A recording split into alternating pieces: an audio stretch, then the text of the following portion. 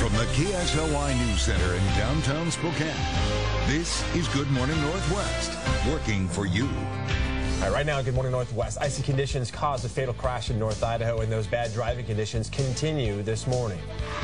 So far, drivers in Spokane doing a good job of giving themselves enough time. No major incidents to report. We'll have your latest commute conditions in just a few minutes.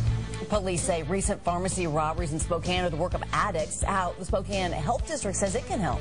And if the cold weather has you feeling blue, these guys will cheer you up. We'll look at some of the crazy sights this cold weather blast has produced. Good Morning Northwest. I'm Derek.